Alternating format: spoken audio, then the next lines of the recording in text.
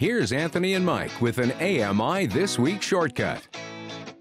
34-year-old Gaelynn Lea is a singer-songwriter and violinist from Duluth, Minnesota. Now, Gaelynn has a disability called osteogenesis imperfecta, or brittle bones disease. She uses an electric wheelchair and an adaptation to play the violin by holding it like a cello. Laura Bain caught up with the musician on her recent stop in Halifax. The story begins on stage at the Carlton, a music venue in the city's downtown. Who are you really? Are you so important? Take a look around and watch the world unfold. Watch the world unfold.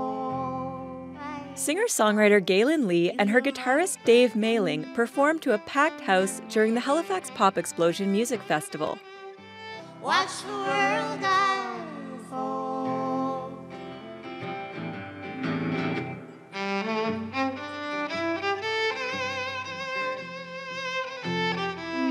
For my original songs, they're kind of a blend of like happiness and sadness, so like kind of melancholy, I suppose, maybe.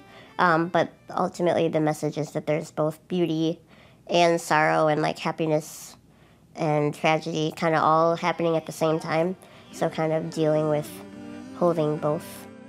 Gaelynn burst onto the music scene in 2016 when she won NPR Music's Tiny Desk contest. Since then, she's toured North America and Europe. It was the most scared I've ever been. You held my hand until the end. This past fall, Gaelynn released her third full-length album, Learning How to Stay. 'Cause I see it too, just different than you, but I see it too. And it's a little bit more like indie rock vibe than it is like folk, which I guess is how you describe all my other stuff.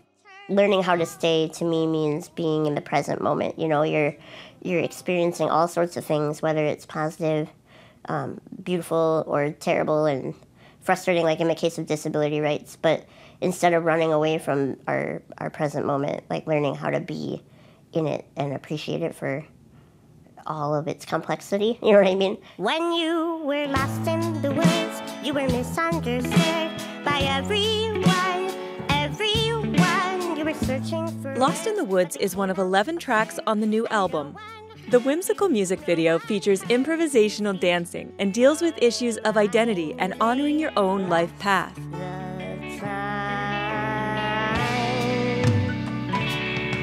Where's your heart? Where is your heart today? Forgive yourself, but don't give yourself away. Gaelynn's been touring for 2 years. In addition to performing and recording, Gaelynn Lea does speaking engagements. I'm doing it not because it's like a great passion of mine, but disability rights is a passion of mine, and it feels like a tangible way to help move things forward. As part of a Halifax Pop Explosion event, she spoke to a crowd at the Halifax Central Library about accessibility in the arts. 28 years, which is, if we really want to see the increasing participation of people with disabilities in our arts culture, we have to make the first move.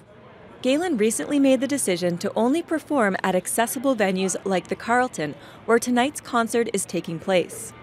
The decision that I ultimately made was, it's one thing, I definitely want people to be able to get into the shows, but once they're in, I also don't want them to have to watch me have to be taken out of my chair and then 4 people lift the chair up to the stage, because it doesn't send a message of equality. Like, nobody's carrying Joni Mitchell on stage, or, you know what I mean? Like, nobody's carrying anyone else on stage, and so the fact that I wasn't able to get onto the vast majority of the places that we played started becoming kind of like a, this isn't sending the message that I want to people with disabilities coming.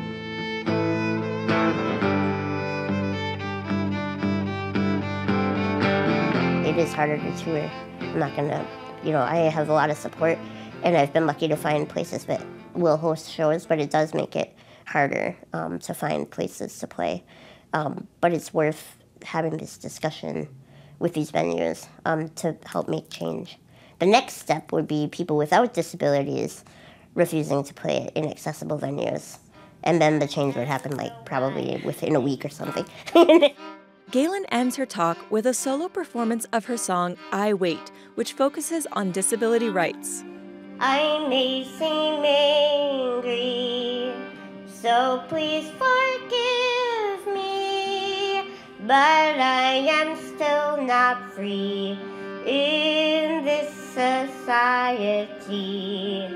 It came about when in America, in the summer of 2017, we were having a lot of healthcare debates. I was frustrated with being left out of the narrative. If you're talking about social justice, but leaving out people with disabilities, you're not really talking about social justice. We need a seat now at the table, so please invite us, or don't pretend to care. Thank you. Great story. I wasn't familiar with her music or her advocacy. And that's what this show is all about, to bring you those kinds of stories. If you're interested in Gaelynn's music or touring schedule, check out her website at violinscratches.com or find her on Facebook at Gaelynn Lea Music. That's Gaelynnlea Music.